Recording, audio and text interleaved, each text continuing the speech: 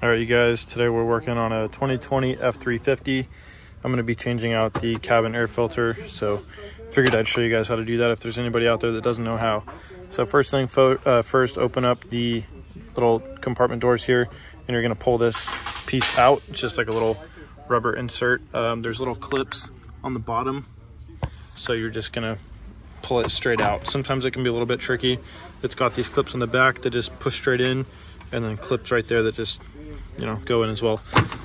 So after that, you're going to take out these two 7mm screws here. So I'm going to zip those out. They're 7mm. There's just two of them. So now if you have those two screws out, you're going to be taking off this little piece right here off of the door.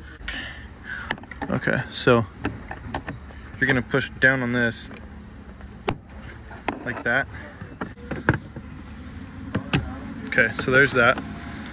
And then on this side, you have a little tab you're gonna push in. And on this side as well, you're gonna push in on that right there. And then the whole entire glove box will basically drop. So now essentially just gonna pull out on this. Okay, you got one wire attached right there. You can unplug it, but usually what I do is I kind of just rotate it, it's still plugged in. And then in here, you have a tab on this side. You kind of pull left, and then on this side, you're gonna pull that way on the little tab right there. And then it releases it. Pull the filter out. Okay, so now, zoom out. Now you're basically just gonna shove the filter in there.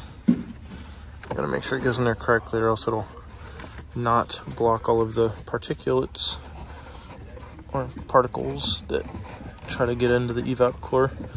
Because that's essentially the job of this, is to, one, protect the evap core, and two, filter the air that goes through the cab. So there's that. We're gonna slip this back on.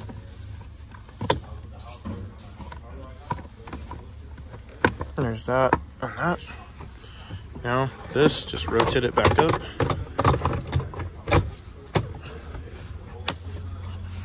Got your two screws there. And then this here, you're going to do the same, but in reverse. So stick this in the hole and then push up. Clicks into place. Then you have these little tabs, push in on them. Push in. Install your screws.